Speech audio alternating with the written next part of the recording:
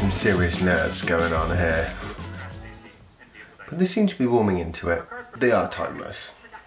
I feel that about my car, definitely. There's a surprise, the winner of the Love Day project. I never would have guessed. It's a good video though.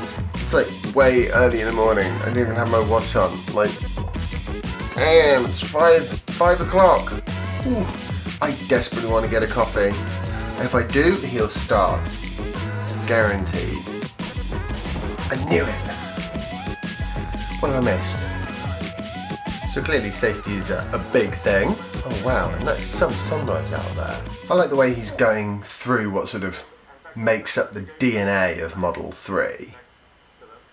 You know, batteries, production, the safety, the design features. Yeah, he knows that supercharging is going to be one of the key things that's going to drive Model 3 forwards.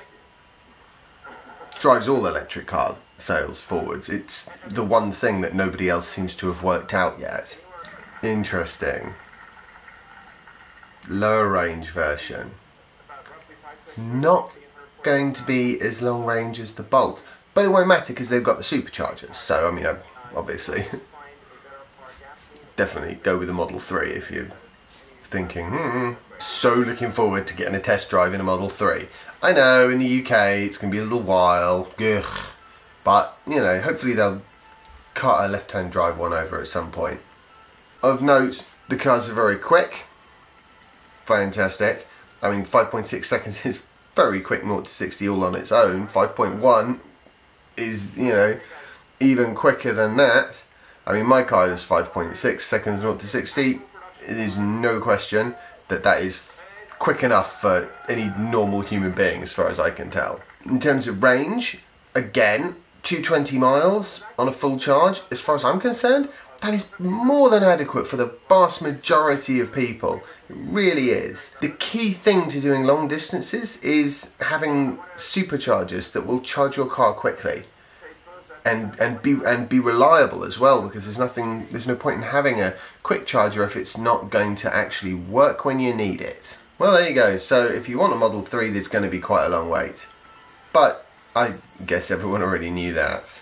Well, I think I'm going to wrap up today's short, not 100% planned little review of what's going on. I think it's interesting that Model 3 has not had any big wow sort of, oh look at this, it flies. And that's a good sign, because of course these are cars that Tesla is hoping to actually produce with high quality in very large numbers very quickly. I seem to remember Elon saying something like, what was it, 5,000 cars a week by the end of this year and 10,000 cars a week by the end of next.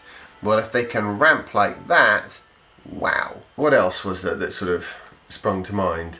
I'm still not 100% sure about the back bit of the car. I didn't see that in action, so how are you going to get things in and out the back? I don't think it's going to be anything like the utility of a vehicle like the Model S, which for me would be a problem. For Soph, it would make no difference whatsoever. I mean, you know, she needs to put some shopping in the back every now and again. I think Model 3 would be perfect for her. She'd probably want the longer range one. It'd make me feel safer if she had the longer range one. We'll see what she feels about that. I should probably put a reservation in, shouldn't I? Quite a long queue as it stands. Just as a sort of an afterthought, it amazes me how courageous Elon Musk and Tesla in general are with their vehicles. It's very, very impressive what they're trying to achieve, and they are betting the farm. They're always betting the farm. I think the car is going to be extremely successful, and I think one of the main reasons it's going to be extremely successful is because not only does it look good and have a reasonable range, but quite critically, it has supercharger access and a supercharger network that is built out.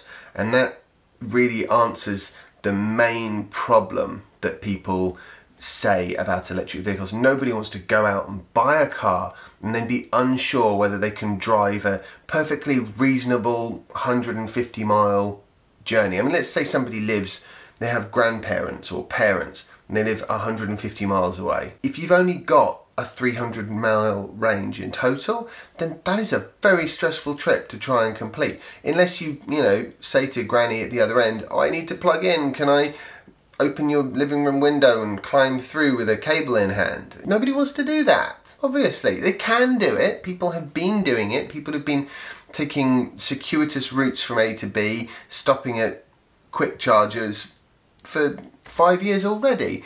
But that's not what a mass market mentality will accept from an electric vehicle. And Tesla has always known that, which is why they've put so much time and effort into their superchargers, which they're going to be apparently trebling the number of supercharger stalls and locations in the next, I think they said by the end of next year. Okay, it is now, I was going to say late, it's not late, it's early. So I'm going to say goodbye for the day. I hope you've enjoyed today's blog post. If you have, remember to like it, share it, and subscribe if you haven't already, and follow me on Instagram if you don't already. And I'll see you tomorrow for the next instalment of my daily vlog. Bye.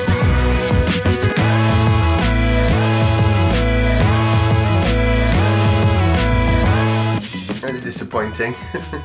I recorded like pretty much unusable sound from the actual video of the event. Sorry, this is just gonna be a short of my thoughts kind of thing anyway, so if you want to see the full video, it'll be on the Tesla YouTube channel and Tesla website in no time.